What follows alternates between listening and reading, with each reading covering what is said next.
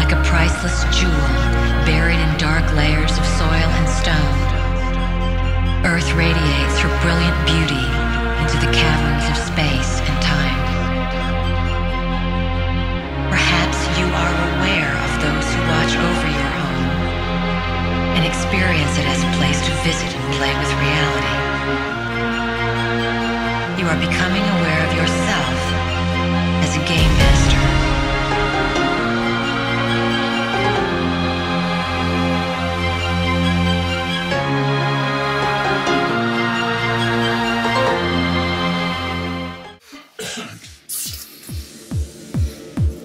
Hey.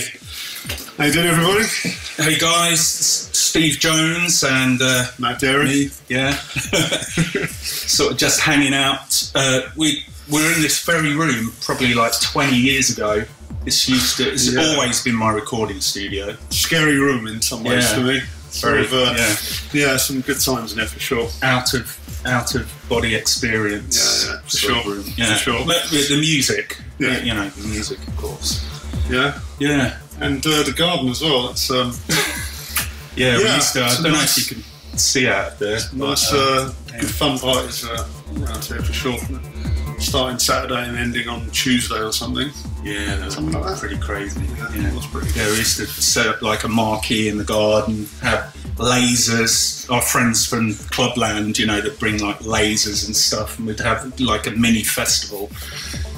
And, used to get the police coming round from the next village, you know. Yeah, those were quite some. There's limits to what you can actually say, really. Yeah, exactly. Yeah. Must be careful. Yeah. You were going to say, you remember? Yeah, there were good times. I was remembering a fancy dress party or two. You've actually got some video from those. I have. Yeah, I'm going to post that up later on this afternoon. Just because, I've got some videos. I've fashioned a baby grow with talcum powder all over my face. Oh God! I remember that. And, you were an American. I was an American Airlines pilot. Oh, was that what it was? I thought it was a fireman now. I thought it was a US fire marshal. That was an airline pilot. I think it was an airline pilot. Okay. Yeah. Do you want to watch that? Should we have a look? I've got it. I've got it. We'll watch that now. Yeah, okay, we'll watch that now. Here we go. We'll put a bit of it.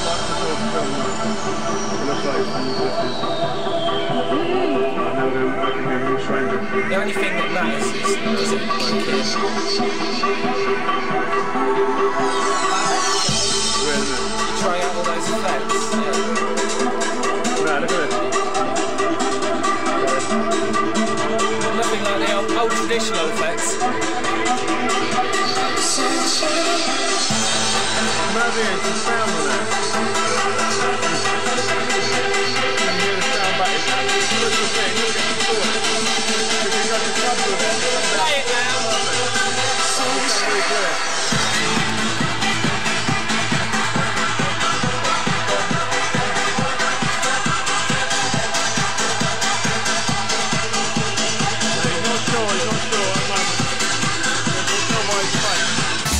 Oh my God!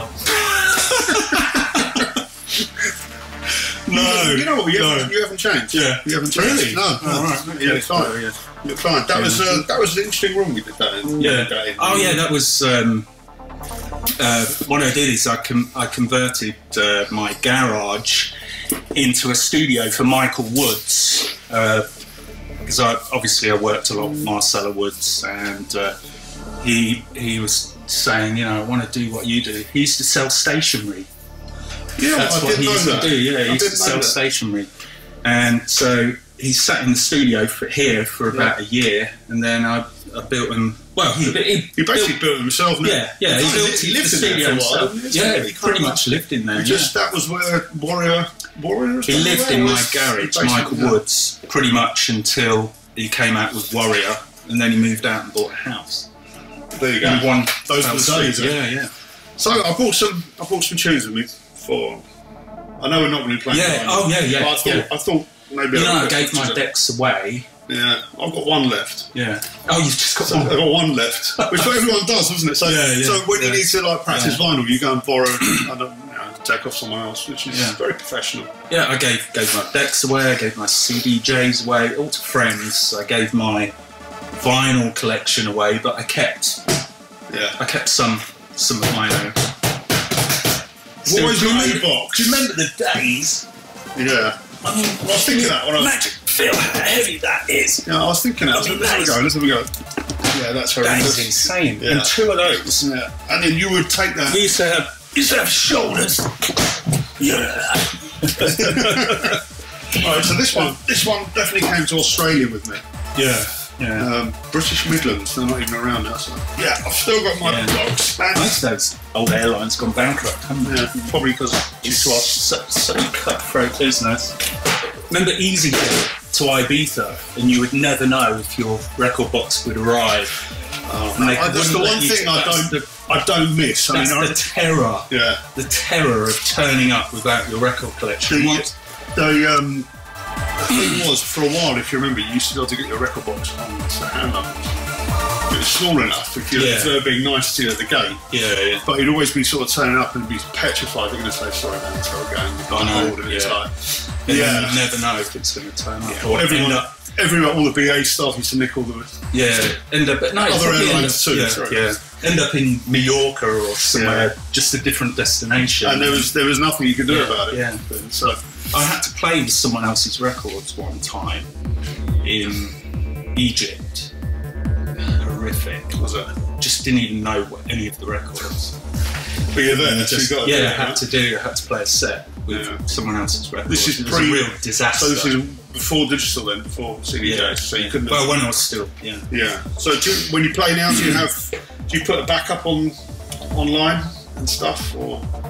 No, I just put USB. Yeah, I know, but do you like, in case because I'm so worried about losing USB sticks. I've got 10 USBs. I've got one in my back pocket, one in my coat. That's what I've got four. There's no way you would lose. And I've always got cloud sets kicking about, so if the worst comes to the worst, I lose all my USB sticks, I can turn up and get it set up. USBs.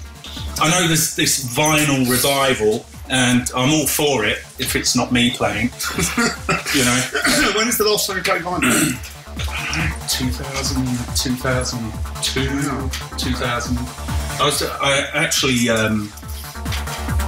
was one of the first people to get those CDJs, and I after mixing that Euphoria digitally mixed Euphoria. Yeah. From that moment on, I had a little flight case. I used to carry it. I got this Gucci bag because it looked like, they always let you through duty free. They always let you through if it looks like you've been shopping at the airport. So I had a Gucci bag which was reinforced. You could carry this kind of weight. Was this the thing you had with the CD players in it? Yeah. So it was a Gucci bag. It was a duty-free style bag, but it was specially reinforced, so you'd be carrying it as if you'd be like that, sort of and it always got through. Always. And that had your CD and a tiny mixer. That had tiny CDJs and mixer, everything, and then the CDs you put in your case, but you could not put decks through luggage. They just would end up in pieces because they just chuck it on. I did that bit and went through that whole phase of people saying, "Oh, it's not real DJing," etc. Including many of those. So I remember some quite iconic DJs saying, "It's not real DJing, Matt. It's not real DJing," And then the next year, I saw him DJing on CDJs. USBs aren't real DJing. I mean, it's not nowadays. You just press the button. Like the above and beyond thing, press that button. That's all you do, really. But it's making the music is the rocket side. But also, the thing that differentiates is that plays your playlist, right? It's your running one. Yeah, exactly. So there's still, you can give the same 20 tracks to two different DJs and have a completely different experience on the evening. Depending on even for you. I mean, I'm all for it. The easier the DJing is, and the more spontaneous you can be about what you're playing next. You haven't got to get your vinyl out and be ready already a minute before. You can, the very last second, choose. And you can do nice edits and stuff. That's stuff. And now I think the technology's got to a stage now where actually on the fly you can do quite interesting stuff as well without the whole thing falling apart, without it starting to sound like some weird mashup. You can actually do quite cool stuff on the fly, which is cool. So. So what would be your? Right, so let's get some tunes out. Let's have a look. See what we got. See what we got in the box. Oh God, this is so heavy.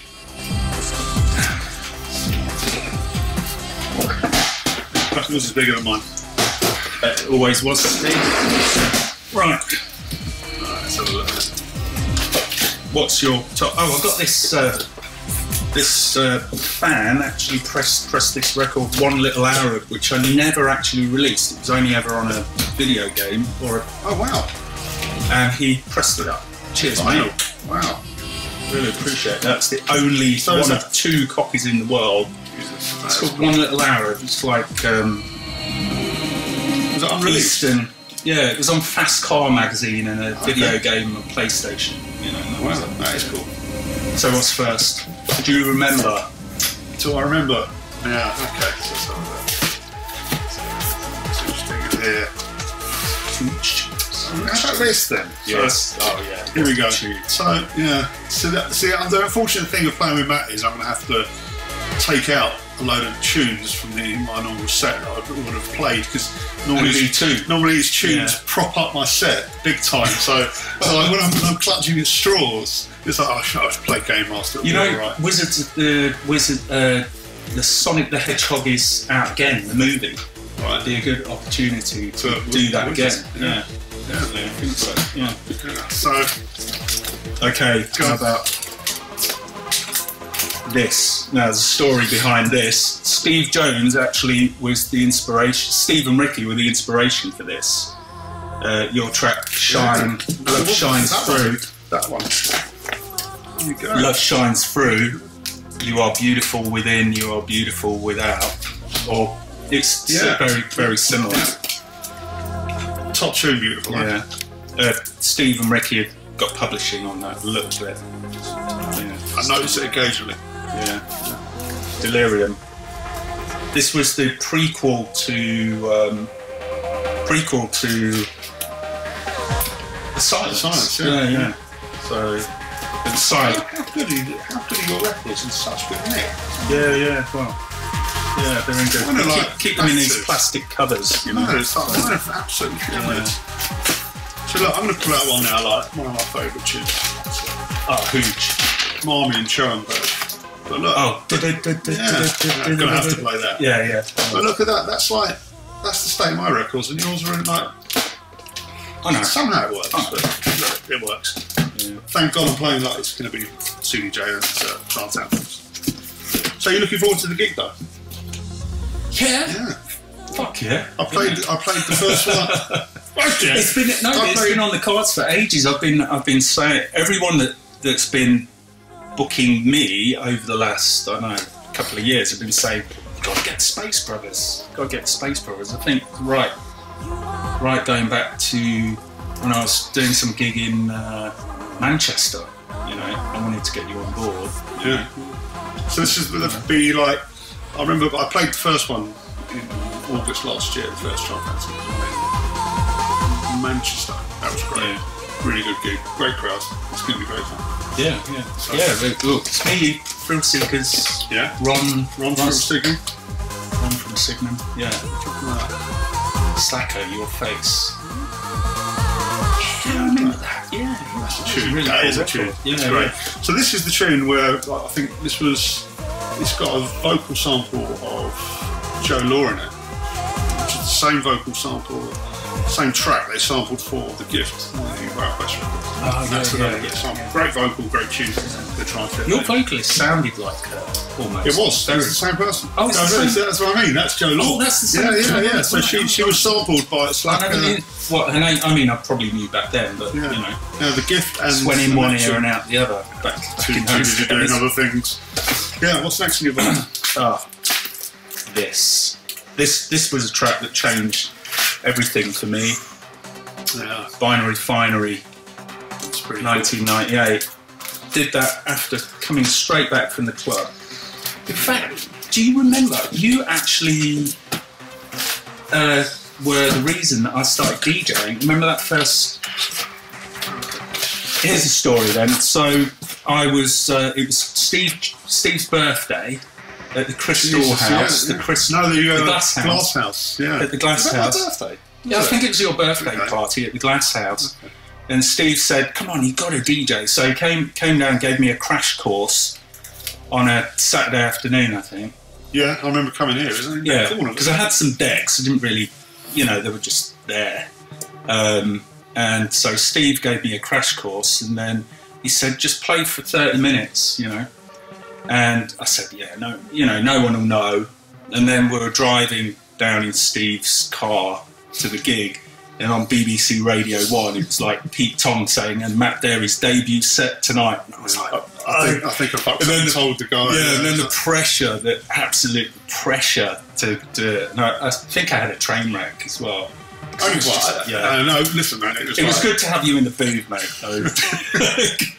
He was just correcting it, You know, the week after, the week or so after that, was Above and Beyond came down as well. That's the first time. Yeah. First record they made was their mix at home. But anyway, sorry. Go but that forced me because I was so nervous playing that first ever gig. Yeah. That forced me. I just thought, right, I'm going to practice every day. So I was practicing like 3-4 hours every day, and then I booked myself New Year's Eve Kuala Lumpur in Malaysia. And they couldn't get me off the decks. Honestly, I got through all of the records, and I was blind drunk as well. It sounded great. Sometimes it helps. Sometimes it helps someone because you're not your fingers aren't shaking so much. You're a bit more steady. You're a bit more sort of fluid on when it comes to actually touching the beats. I never thanked you for that, mate. I appreciate that because I don't think I would have ever started DJing because I just wasn't interested. I wanted to just make music, And Marcella has sung that night as well. Yeah, she sung Liberation. Yeah, probably. Yeah. So that's another track I can't play. So it's easy with that. I can just substitute Liberation for Destination. I think Oh, Destination. There you go. I haven't got that with me. Darren, top tune. Yeah. Top tune. So look, I've actually got a copy of it on my label. It's original mix as well. John Johnson mix. I've got your stuff. Okay, what's next? Oh, what is that? That's one of yours as well. Oh, is that 9 PM till I come? I look like it. Maybe. But I've got the original one there. That changed everything for me, but just as much as Binary Finery doing a mix. That was Sydenham as well. Oh, wow, okay. I still don't know who Sequential One is. But Sequential One was the radio edit and the main mix, but myself and Sydenham, we did mixes of that. That's a good one. That's true. I remember doing that. Turn it around, baby. I remember doing that around the time when I was coming out to parties around. Yeah, that was kind of finished that and finished the remix. We wrote the vocal on it. You're so prolific, you and Ricky. For about 20 minutes, we were not about. Well, a couple of years. 2 or 3 years. 3 years. Yeah, I think it was the same with me. I was just super prolific, and then it all kind of, and then I was starting to doubt whether I was enjoying it anymore, and just took a little bit of a time out. Also burnt out. Yeah, well, that's absolute hardcore clubbing every Thursday, Friday, Saturday, Sunday, clubbing every night. Yeah. I remember coming back here when we were working on a remix. We were gonna mess around on Broken, the last record. Yeah, you were gonna mix that. It was so close. Yeah, and then I think I was having a meltdown around that time because I even got offered Chicane Saltwater. Believe it. Wow. And I started to mix it, and I'd never finished it, so it became the what was his alias?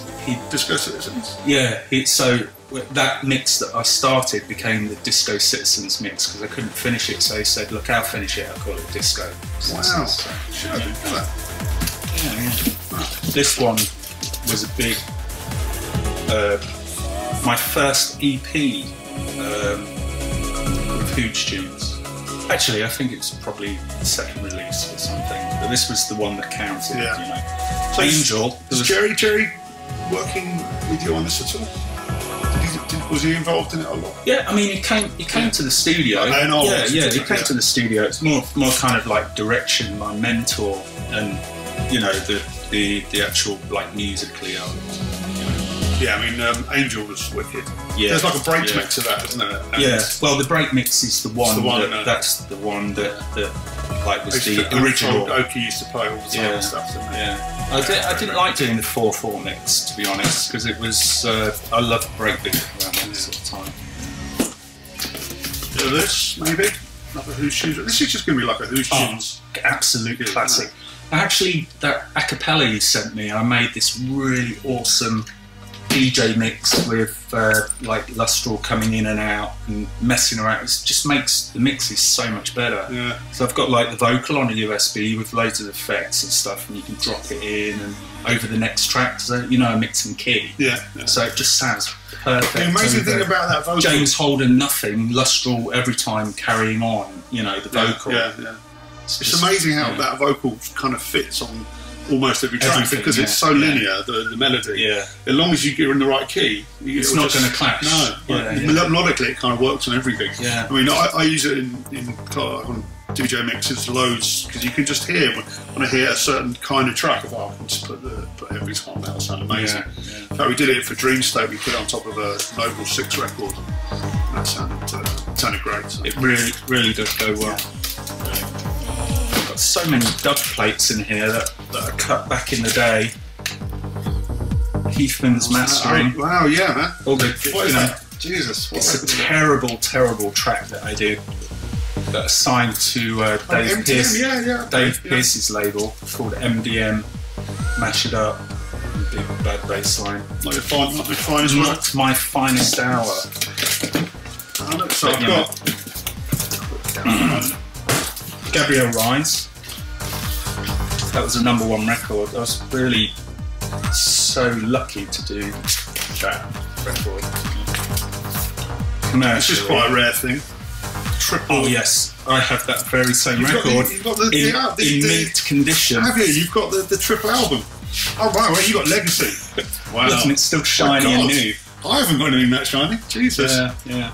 I've got a few copies of it. Honestly, in the other room, I've got like a box full of records that are really worn out, smashed, mouldy, battered, scratched. You know, I've seen some rock and roll, but this is that's your mint box. Yeah, this is my mint box. I think this was my mint box, but it's just become a little bit used now. I've done a few things with them. But this was like a triple. This is how we had like a triple promo album. Yeah, for the album. I think your mix is on here. But like, I'll tell you what's on here, which is really hard to get, is the dub. Yeah, look, there's an unreleased mix. It's the dub version of that. Yeah. You know, that's not on. You can't get that. Oh, cool. Did I send it to you? Yeah, I remember doing that. I remember mixing that. You actually came here to the studio, I'm sure, when I was in the middle of mixing it. I think the original, the one that's on here, which hasn't got the verse vocals, that was your remix, wasn't it? And then. Manifesto said, look, can you put the verses in? And you came back and put the verses and the piano on. I actually always preferred the version without the well, it works better in a club, you know, without the full vocal. You kind of don't need the verses, I don't think. That one, Liberation, Why Like an Angel, that was so glad. Ferry Corsten, I didn't quite know who Ferry Corsten was yet, but I'd heard Out of the Blue, and I was like, was that Out of the Blue then? Who is that? You know, because I just, you know, when someone new comes along and you like, so that's that makes you feel like a bit of a dinosaur. That was Ferry, and luckily, it was actually released on Graham Gold's label, Good as Gold. Really? He's the dad of Ben Gold, who's doing very well. Go on, Ben. So, is this 97? Yeah, something like that. Yeah, 90. Wow, man, so that record's old. Like that. Yeah. So Beautiful was about 2000, and then 1999. Yeah. Well, that was so. Those are the kind of sort of super. Yeah. That was so. I'm so glad that really kick-started. And how did Ferry come to mix that? Was that he played at Peach. He was playing at Peach, and I think Mikkel, who's like one of the partners in Armada, Michael Piron. Oh yeah, Michael. Yeah, he was managing Ferry at the time, I think. Okay. So, and they all came to. I remember Ferry was playing at Peach or something like that, and there was a connection there. So Graham Gold got a remix. Graham and Giles Swanee. I remember Giles. Swanee? Yeah, of course. Yeah. Yeah, rest in peace. He went a few years ago, sadly. Really? Yeah, I know. It's too young. Agnelli and Nelson, I bumped into Robbie and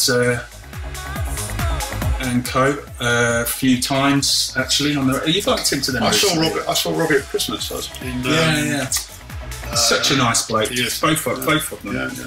Yeah. Now I played with him in the Met Arena in Belfast. Yeah. He was doing the transport for Game of Thrones in Belfast, driving around all the actors. Yeah. Really? Yeah. Wow. Okay. Cool. That was his thing. day job. Yeah. About this actually.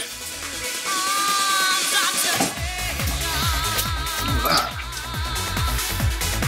Oh yes. Yeah.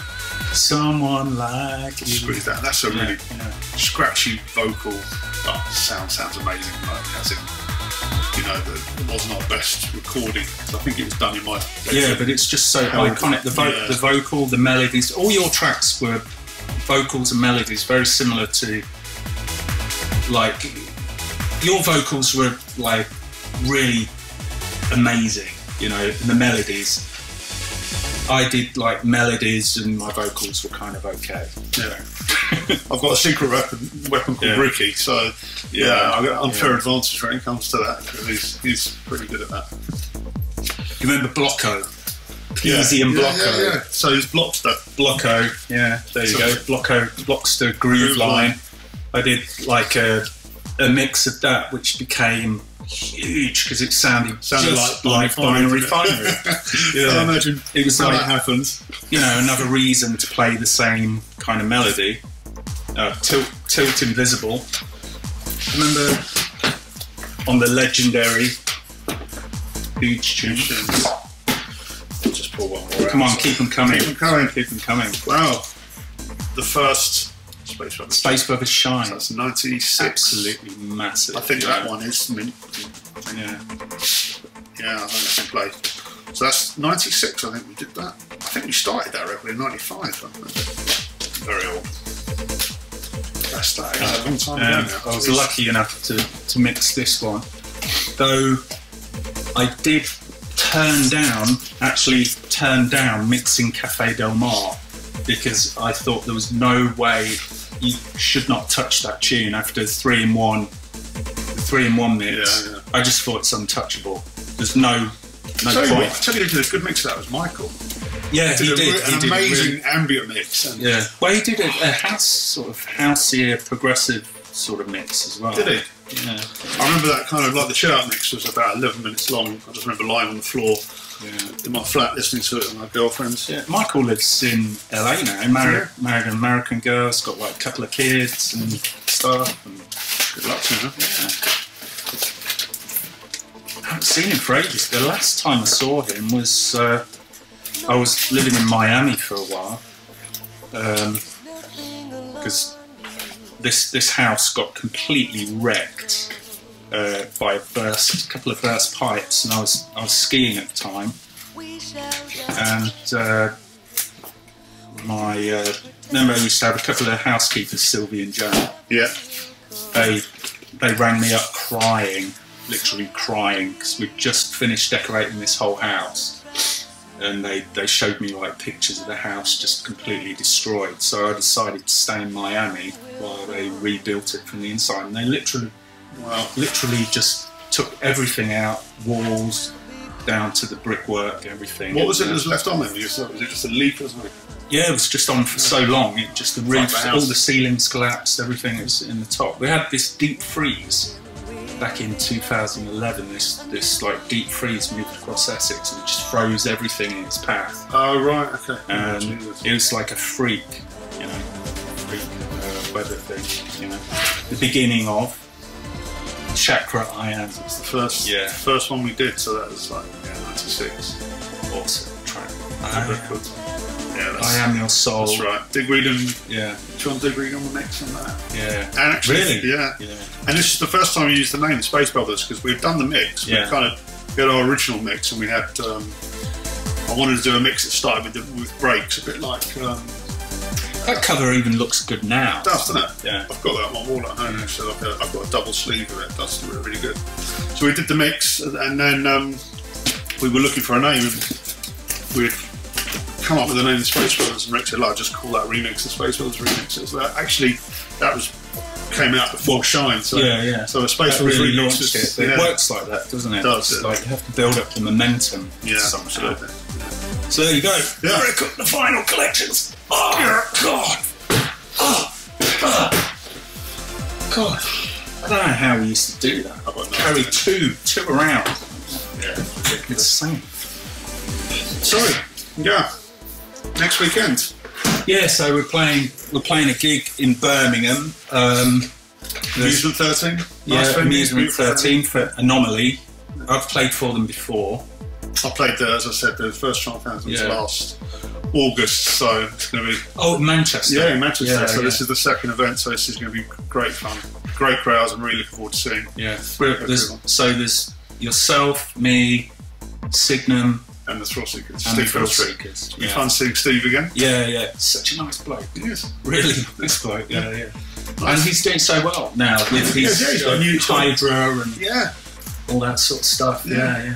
Got a new album out, I think. So I haven't made a new record for so long now. I mean, I made this Wolf album, which is completely self-indulgent, just music that I wanted to make. Pretty much. There's a few tracks that were a little bit trancey, but nothing that anyone could ever play apart from me. yeah, My radio show. that's kind of what you want, though, isn't it? Yeah. Sometimes you got to. I actually think I actually did a lot of the tracks that I made that weren't successful are even now, like Lost Tribe, Redskin.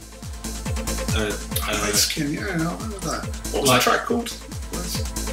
Lost Tribe, Redskin. Oh, It was Redskin, sorry, yeah. never released. I Okay, put it again. It was like it was in my demo bin.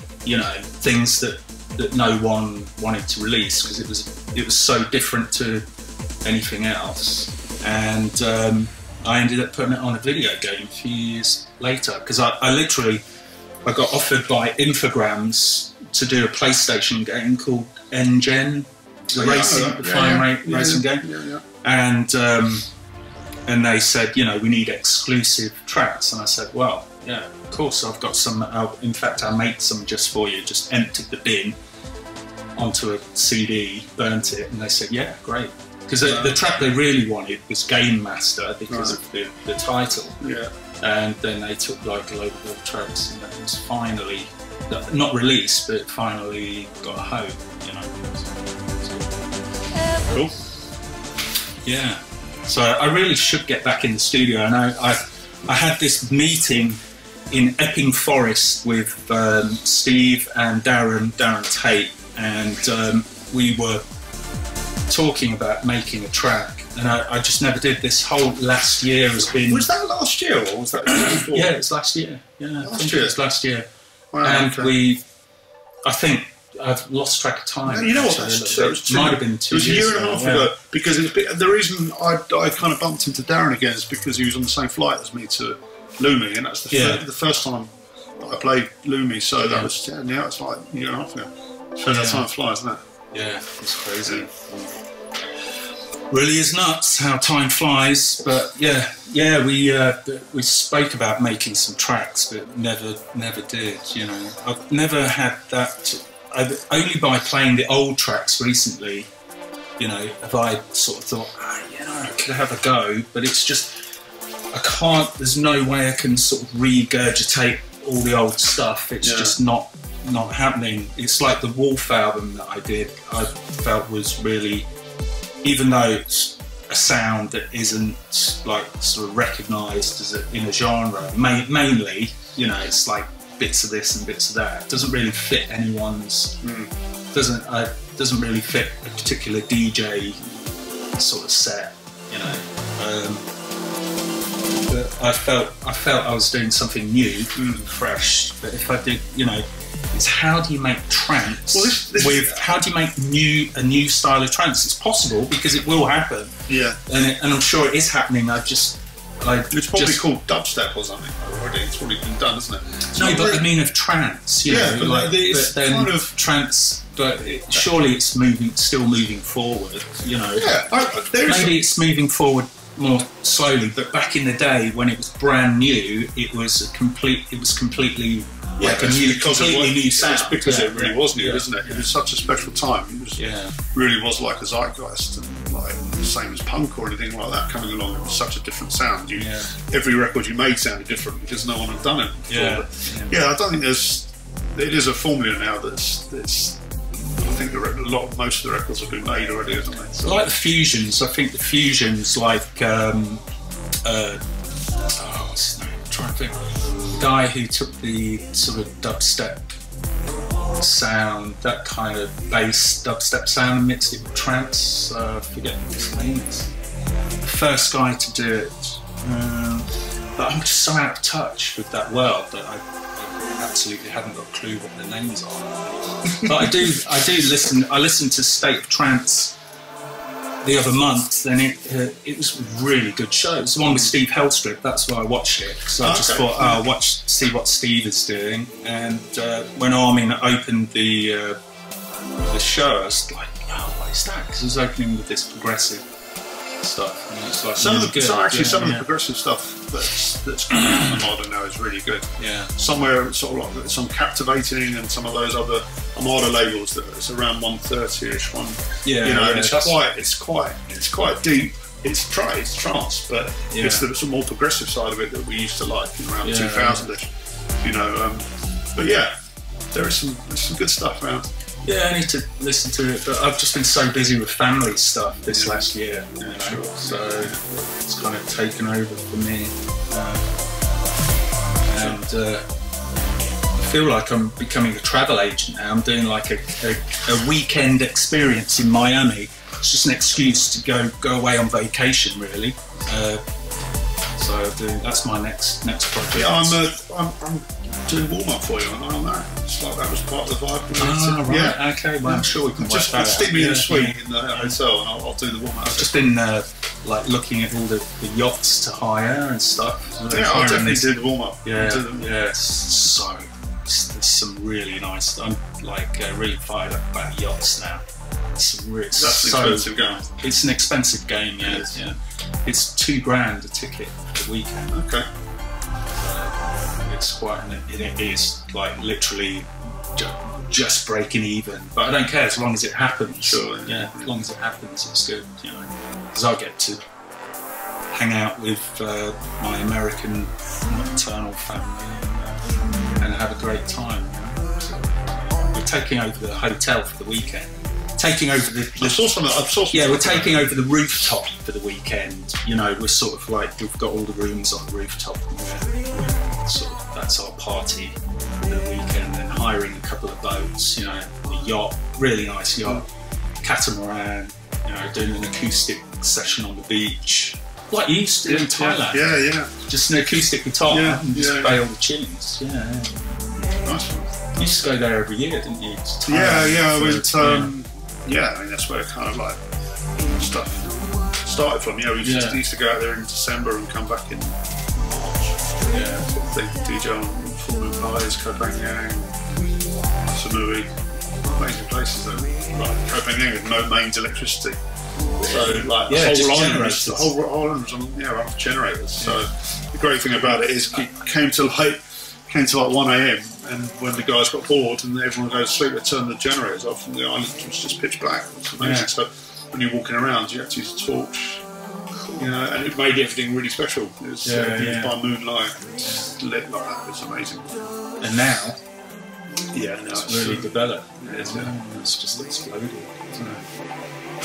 So we've got enough? Yeah, I think so. So guys, we'll see you. You know, in Birmingham, if you can't make it, I'm sure there's plenty of other gigs. I've I'm playing a few gigs coming up, you know, Luminosity here and and stuff. I'll be playing out. I think Yeah. you've got a gig that weekend as well. You've got your own. Yeah, I've got my own Yeah. in June boat party in London. It's become my sort of thing to do. It's one of the best ways to see London if you're a tourist, because you're just on the boat past every iconic building in London. I missed the one last year actually. Yeah. Because I was going to come to that and I bloody gigged that night as well. Yeah, it's really good. It's really good fun. You know. Yeah. And the next one I'll definitely come back to. So see you guys next week. 21st or 22nd. 22nd of February. February. Yeah. So, see you then. See you later, guys. Bye.